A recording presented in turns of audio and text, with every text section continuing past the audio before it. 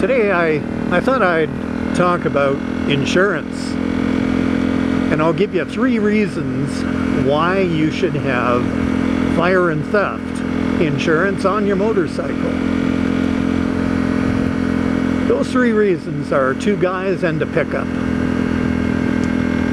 Yeah, this morning I'm in my studio and I'm looking out the window and I see these 2 guys in this old beat up pickup, and you know, you can tell, right? I mean, they look kind of shifty, eh? And they're driving real slow, checking out houses, you know, looking out the windows at the house. And when they come to my place, they slow down real slow. I've got Clyde in the driveway because I'm going to go for a spin. He's not in the garage. And they see it. I can see him looking at the bike. And I see one of them. Looks like he's writing something down, eh? And I'm thinking, yeah, I know what you guys are doing. You're making a shopping list. So then I'm thinking, well, this year was the first year I haven't got fire and theft on Clyde here. I thought, you know what? No one's tried to steal it yet. What's the odds? Well, I guess that's the idea of insurance though, right? So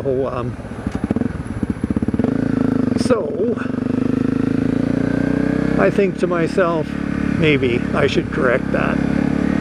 Go to the insurance company. Get some fire and theft on poor Clyde here.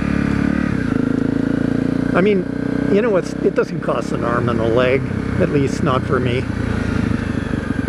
Over the last few years, it's only cost $244, I think it is, for the extra over and above basic insurance and liability. And so then that 244 bucks covers fire, theft, and you know, lots of other eventualities. If you break down, and you know, it'll cover towing and hotel, I think, even, I don't know. There's a lot of stuff it covers, all for that, for the year. That's for 12 months.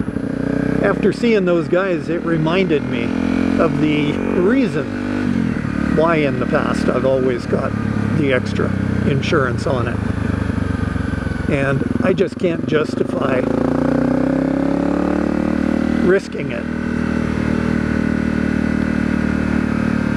So there's my 3 reasons. 2 guys and a shitty looking pickup. So what do you think? Do you have fire and theft on your bike? Is it not worth it? Or is it? Comment below. Tell me what you do. That's what I'm going to do anyway. Gonna play it safer.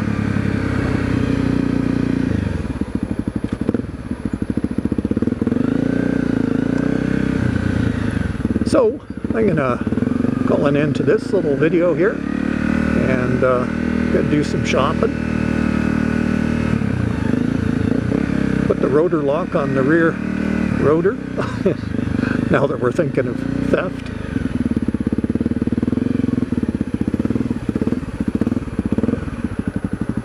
Yeah, I always put the bike in the garage locked up, and it's either got steering locked and a big U-shaped Brinks lock as a rotor lock on the rear, so they'd have to actually pick it up to carry it out of the garage.